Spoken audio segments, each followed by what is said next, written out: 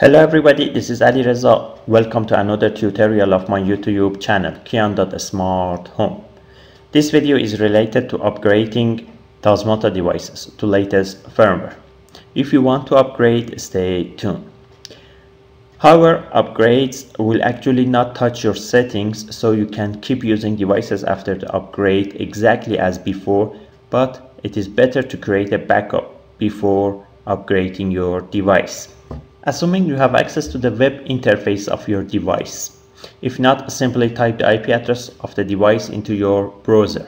And if you do not know the address, try checking in your router or use an IP scanner. Let's create a backup before upgrading the device. In Tasmota web interface, I click on Configuration button. Then select Backup Configuration.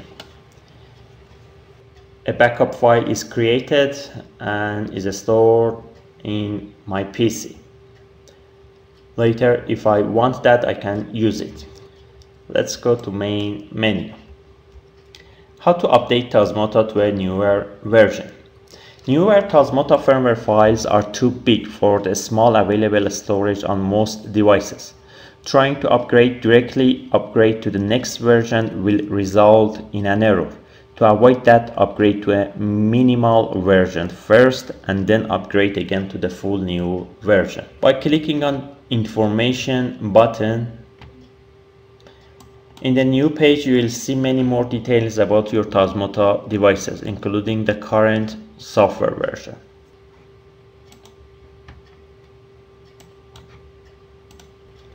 The upgrade can be done via the firmware upgrade button in the main menu.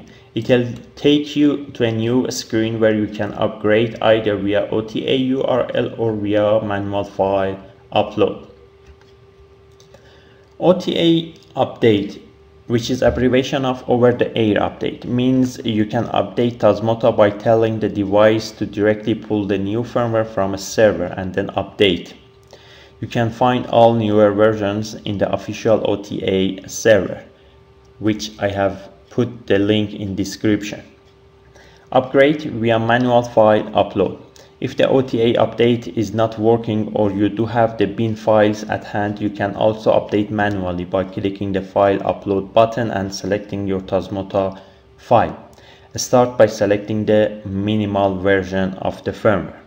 Have in mind that. Let's start upgrading my device, which is sonoff 3-channel smart switch running on Tasmota. This is the official OTA page. You can find the firmware links and the URLs, the timestamp, version and size. I select Tasmota minimal.bin. By clicking on it, it will be saved in my PC. Let's switch to Tasmota web interface. In upgrade by the file upload, I select choose file, go to downloads, select Tasmota minimal.bin, click open, select start upgrade. Upload started. We have to wait till upgrading is finished. Upload successful. Device will restart in a few seconds. I click on main menu. This is the minimal version. As you can see, minimal firmware is written in red. The minimal version will show a very simple UI, which will allow you to upgrade to the full new version, as more storage is available now. After each upload, you just have to wait a couple of seconds until the UI is available again. Okay, I click on firmware upgrade. I switch to the server page. I select the tasmota.bin. It is stored in my PC. Then I switch to Tasmota web face.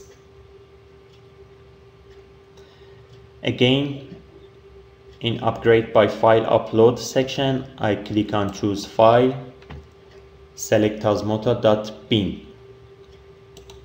Click open, select start upgrade. Upload started.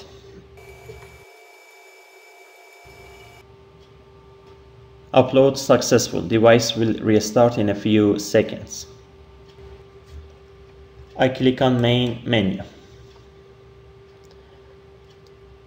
Let's check it. I click on information. In this page you can see that program version is 9.4.0. Sonoff 3-channel touch switch is upgraded to the latest firmware of Tasmota. I hope you have enjoyed this video. If you have any question, do not hesitate to leave comments. Bye bye.